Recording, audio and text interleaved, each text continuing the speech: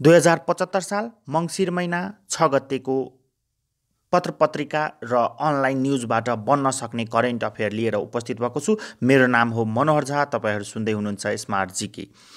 अर्को कुरा, हामी बृहत ब्याङ्किङ सेवा तयारी शिविर आयोजना गर्दैछौँ, जसका लागि अहिले तत्कालै नेपाल राष्ट्र ब्याङ्क र नेपाल ब्याङ्क लिमिटेड सम्बन्धी विभिन्न जानकारी, कसरी पढ्ने, के पढ्दा राम्रो हुन्छ, कसरी पढ्दा राम्रो हुन्छ भन्नका लागि विभिन्न क्षेत्रमा दक्षता हासिल गर्नुभएका परीक्षकहरूबाट मोटिभेसनल क्लास गर्न लागेका छौँ। मङ्सिर महिनाको 15 गते दिनको 1 बजे हाम्रो स्थान रहेको छ गङ्गादेवी मार्ग, बुद्धनगर, काठमाडौँ, बुटवल पावर नजिकै रहेको छ। तपाईँले अन्य जानकारीको लागि फेसबुक पेजहरू हाम्रा, त्यस्तै मोबाइल नम्बर दिएको छ, मोबाइल नम्बरबाट सम्पर्क गरेर बुझ्न सक्नुहुनेछ। हामीले विभिन्न क्लासहरू पनि तयारी गराउनेछौँ अब, र तपाईँहरूलाई थाहा होला हामी चाहिँ रेगुलर र एकदमै समयमै काम गर्छौँ। त्यो तपाईँहरूले हामीलाई 2 वर्षदेखि चिनिसक्नुभयो होला। त्यही भएर तपाईँको क्यारियर सेप गर्नका लागि हामी पनि अब मार्केटमा क्लासेस गराउन लागि उपलब्ध भएका छौँ। आजको समसामयिकको सबैभन्दा ठुलो न्युज रहेको छ जैविक विविधतामा सम्बन्धी महासन्धि, जुन CBD को 14औं सम्मेलन भइरहेको छ। त्यसमा चाहिँ नेपालले एकदमै राम्रो प्रदर्शन गरेको भनेर जानकारी गराइएको छ उक्त सम्मेलनमा, जुन चाहिँ इजिप्टको साम एल शेखमा भइरहेको छ। उक्त CBD को 14औं सम्मेलन नेपालले विश्व समुदाय गरेको जुन प्रतिबद्धता थियो, त्यो लक्षित समयको 4 वर्ष अघि नै पुरा गरिसकेको जानकारी उक्त सम्मेलनमा गराएको छ। जस अन्तर्गत भने यसै वर्ष सकिएको गणना अनुसार पर्सादेखि शुक्लाफाँटसम्म 5 निकुञ्जमा बाघको सङ्ख्या 235 पुगेको जानकारी गराएको छ। सन् 2010 मा रुसको पिटर्सबर्गमा बाघ पाइने देशको प्रमुखको सम्मेलनमा नेपालले सन् 2022 सम्ममा बाघको सङ्ख्या 121बाट 250 पुर्याउने प्रतिबद्धता जनाएको थियो। जस अनुरूप 2018 4 वर्ष पहिल्यै नेपालले 235 पुर्याइसकेको छ र सन् 2020 सम्म संरक्षित क्षेत्र कुल भूभागको 20% पुर्याउने लक्ष्य रहेकोमा अहिले 23.3% भन्दा बढी पुगिसकेको पनि जानकारी गराइसकेको छ नेपालले। संघीय संसदको पहिलो ऐतिहासिक बैठक कहिले बसेको थियो भनेर हिजोको करेन्ट अफेयरमा मैले प्रश्न सोधेको थिएँ। धेरैजनाले, सम्भवतः सबैजनाले मिलाउनु भएको छ उक्त प्रश्नको उत्तर। 2074 फागुन 21 गते संघीय संसदको पहिलो ऐतिहासिक बैठक बसेको थियो। बेबी नोबेल भनेर कुन पुरस्कारलाई चिनिन्छ भनेर आजको प्रश्न रहेको छ। कमेन्ट गरी उत्तर दिनुहोला, बेबी नोबेल भनेर कुन पुरस्कारलाई चिनिन्छ। त्यस्तै मैले जानकारी गराइसकेँ तपाईँहरूलाई। नियर बुटवल पावर नजिकै हाम्रो हुनेछ बृहत ब्याङ्किङ तयारी शिविर भनेर जोइन गर्नुहोला। फेसबुकमा इभेन्ट क्रिएट गरेको छु, इभेन्ट मार्फत तपाईँले जोइन गर्छु भनेर गर्न सक्नुहुनेछ।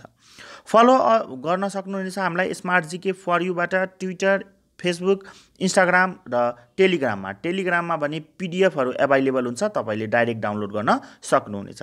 त्यस्तै मलाई पनि फलो गर्न सक्नुहुनेछ मनोहर झा 4बाट विभिन्न जानकारीका लागि। जलवायु परिवर्तन सम्बन्धी संयुक्त राष्ट्र सङ्घीय संरचना महासन्धिको पक्ष राष्ट्रको 24औं सम्मेलन COP24 यही मङ्सिर 16 देखि 28 गतेसम्म, तदनुसार डिसेम्बर 2 देखि 14 सम्म कुन देशमा हुँदैछ? यो चाहिँ पोल्यान्डमा हुँदैछ। त्यस्तै अर्को प्रश्न छ, नेपालमा कति प्रजातिका गिद्ध पाइन्छ? नेपालमा 9 प्रजातिका गिद्ध पाइन्छ। यो प्रश्न किन करेन्ट अफेयरमा मैले राखेँ? यो प्रश्न राख्नुको कारण भने हिजो न्युज आएको थियो, हालै हिजोको न्युज हो त्यो, आज प्रकाशित भयो। हालै ओखलढुङ्गामा पनि गिद्ध संरक्षणको अभियान सञ्चालन गरिएको छ। नेपालमा 9 प्रजातिका करिब 15,000 गिद्ध रहेको अनुमान गरिएको छ। गिद्ध संरक्षणमा भने नेपाल सरकार औषधि व्यवस्था विभागले 2063 सालमा डाइक्लोफेनेक औषधि बिक्री वितरण, आयात निर्यात तथा भण्डारणमा प्रतिबन्ध लगाएको थियो। उक्त औषधि गाईबस्तुलाई दिएर गाईबस्तु मरिसकेपछि जुन फालिन्थ्यो र उक्त औषधि भएका गाईबस्तु गिद्धको मासु खाएर चाहिँ गिद्ध मर्ने अवस्था र गिद्ध लोप हुने अवस्थामा पुगेको कारणले 2063 सालमै डाइक्लोफेनेक औषधिमा सरकारले प्रतिबन्ध लगाएको थियो। त्यस्तै डाइक्लोफेनेक मुक्त जिल्ला घोषणा गरिने ओखलढुङ्गा भने 65औं जिल्ला रहेको छ र 66औं जिल्लाको रूपमा सोलुखुम्बुलाई पनि यही आज 6 मङ्सिरमा डाइक्लोफेनेक मुक्त जिल्ला घोषणा गर्ने तयारी रहेको छ। त्यस्तै इन्टिग्रिटी आइडलको 5औं संस्करणमा कतिजना सरकारी कर्मचारी छनौट भएका छन् भनेर प्रश्न छ। 5 जना कर्मचारी छनौट भएका छन्। उक्त 5 जना कर्मचारीहरूलाई भने एकाउन्टेबिलिटी ल्याब नेपाल नामक संस्थाले इन्टिग्रिटी आइडल नेपालको आयोजना गरेको हो। सरकारी कर्मचारीहरूको जुन बजारमा अथवा मार्केटमा अथवा मान्छेले चाहिँ सबैले काम गर्दैनन् भनेर एउटा किंवदन्तीहरू पनि राखेका छन् मान्छेहरूले कि काम गर्दैनन्, त्यस्ता छैनन्। धेरै कर्मचारी काम गर्छन्। थोरै मात्रालाई देखेर सबैलाई भन्न मिल्दैन भन्ने कुरालाई ध्यानमा राखेर सन् 2014बाट एकाउन्टेबिलिटी ल्याब नामक संस्थाले इन्टिग्रिटी आइडल नेपालको आयोजना गर्दै आएको छ र नागरिकको मनोनयनबाट छानिन्छ। 5 जना सरकारी कर्मचारी छानिएको छ। उत्कृष्ट 5 जना सरकारी कर्मचारी जसले सेवाग्राहीलाई राम्रो सुविधा दिएका हुन्छन्। त्यस अन्तर्गत चाहिँ 5 वटा कर्मचारी हेर्नुभयो भने तरकारी बाली विकास केन्द्र खुमलटार बागवानीका विकास केन्द्रका वरिष्ठ अधिकृत अरुण काफले, त्यस्तै टिकापुर नगरपालिकामा कार्यरत प्रमुख प्रशासकीय अधिकृत ध्रुवराज आचार्य, युवा तथा खेलकुद मन्त्रालयका उपसचिव महेन्द्र प्रसाद पौडेल, त्यस्तै जिल्ला प्रशासन कार्यालय बर्दियाका प्रमुख जिल्ला अधिकारी रामबहादुर करुङवाङ, त्यस्तै वीरेन्द्रनगर स्वास्थ्य कार्यालय सुर्खेत सिनियर अनमी सीताकुमारी शर्माजीले 5 जनाले उक्त आइडलमा पर्न सफल भएका हुन्। यसपटक पनि 1100 सरकारी कर्मचारी मनोनयनमा परेका थिए, जुन चाहिँ 2014बाट नेपालमा यो कार्यक्रम सुरु भएको थियो। त्यसपछि लाइबेरिया, पाकिस्तान, माली, नाइजेरिया, दक्षिण अफ्रिका र श्रीलङ्कामा पनि उक्त आइडल छनौट गर्ने कार्यक्रम चाहिँ भइरहेको छ। अर्को प्रश्न हेर्नुभयो भने नेपाल सरकार र जर्मनी सरकार बीच नेपालको औद्योगिक तथा व्यापारिक क्षेत्रमा मितव्ययी तथा प्रभावकारी ऊर्जा बचत गर्ने सम्झौता कहिले भएको थियो? उक्त सम्झौता भने सन् 2010मा भएको थियो। यो किन प्रश्न ल्याए करेन्ट अफेयरमा भन्दा नेपाल राष्ट्रिय वाणिज्य ब्याङ्कले नेपालमा राष्ट्रिय वाणिज्य ब्याङ्कले चाहिँ उक्त औद्योगिक तथा व्यापारिक क्षेत्रमा मितव्ययी तथा प्रभावकारी ऊर्जा बचतमा चाहिँ सहयोग गर्ने भएकोले न्युज आएको थियो। त्यही अन्तर्गत मैले लिएर आएँ कि नेपाल सरकार र जर्मनी सरकार बीच कहिले सम्झौता भएको थियो भनेर 2010मा। हाल एसियाको सबैभन्दा धेरै तेल पेट्रोलियम उत्पादक देश कुन रहेको छ? Saudi Arabia. त्यस्तै इन्टरपोलको अध्यक्षको बारेमा त अस्ति मैले ल्याएको थिएँ करेन्ट अफेयरमै कार्तिक महिनामा। उक्त कार्तिक महिनामा जुन मेङ हङवे चाइनाका थिए इन्टरपोलका, उहाँ चाहिँ चाइना जाँदाखेरि बेपत्ता भएका थिए। केही दिनसम्म चाहिँ त्यही न्युजमा चलिरहेको थियो र अहिले गएर नयाँ इन्टरपोलका अध्यक्ष चुज भएका छन् किम जङ युङ र उहाँ चाहिँ दक्षिण कोरियाको नागरिक हुनुहुन्छ।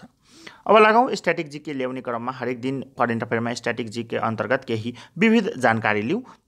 विविध जानकारी अन्तर्गत नेपाल विद्युत प्राधिकरणले मुलुकभर कहिलेदेखि लोड सेटिङ अन्त्य भएको घोषणा गरेको थियो? विक्रम सम्वत 2075 वैशाख 31 गतेबाट। विक्रम सम्वत 2075 ज्येष्ठ महिना 13 गते सार्वजनिक गरिएको संस्थानको वार्षिक स्थिति समीक्षा प्रतिवेदन अनुसार नेपालमा नाफामा रहेका संस्थाहरू कतिवटा रहेका छन् भन्दा 26 वटा। नेपालमा वन्यजन्तु डिएनए परीक्षण प्रयोगशाला कहाँ सञ्चालनमा ल्याइएको छ? खुमलटार स्थित राष्ट्रिय विज्ञान प्रयोगशालामा। त्यस्तै सरकारले उपभोक्ता स्वास्थ्यमा हुने गरेको विभिन्न समस्यालाई ध्यान दिँदै दुधमा कति प्रकारको मापदण्ड निर्धारण गरेको छ? 4 प्रकारको। सबैभन्दा बढी औसत आयु भएको सार्क राष्ट्रमध्ये कुन राष्ट्र हो? मालदिव्समा 77 वर्ष आयु रहेको छ भने सबैभन्दा कम अफगानिस्तानमा 60 वर्ष आयु रहेको छ। पृथ्वीको वायुमण्डलमा कार्बन डाइअक्साइडको मात्रा कति रहेको छ? 0.03%। मानव निर्मित पहिलो तत्त्व कुनलाई मानिन्छ? पोलिनियमलाई मानव निर्मित पहिलो तत्त्व मानिन्छ। त्यस्तै क्यान्सर रोगलाई नेपालीमा के नामले चिनिन्छ? अबुर्द रोग भनेर चिनिन्छ।